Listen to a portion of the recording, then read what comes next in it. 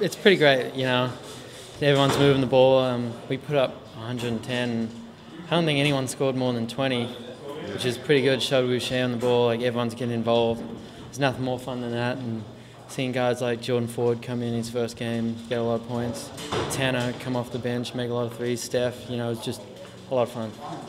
Yeah, that's what that's why I think we have 11 we got 11 guys that are good Division I players. So we got to develop that bench. But our bench there's some guys coming out the bench that can make baskets. So it's we're getting there. We got Jordan Hunter some minutes, and we got Jordan Ford some minutes. He's back from his little injury. So that was good to get those guys on the floor. And you know, this team is going to keep evolving. It's that's going to be the tricky thing, because there's some guys coming off the bench that can really help us. So, and you saw that tonight. And Krebs came in. Steph was good, and Krebs' first game was, you know, his first Division I game. So that was against Reno.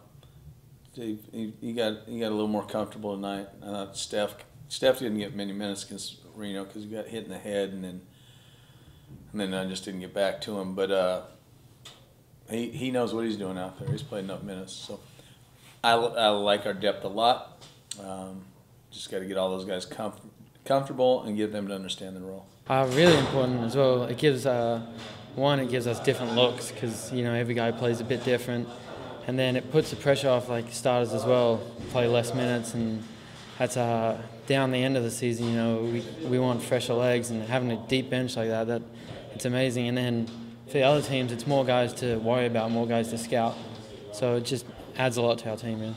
Pretty, you know, as long as they're guarding and playing hard, pretty committed to them. But I'm also committed to our bench. Like, that's one of our strengths, so we need to play it.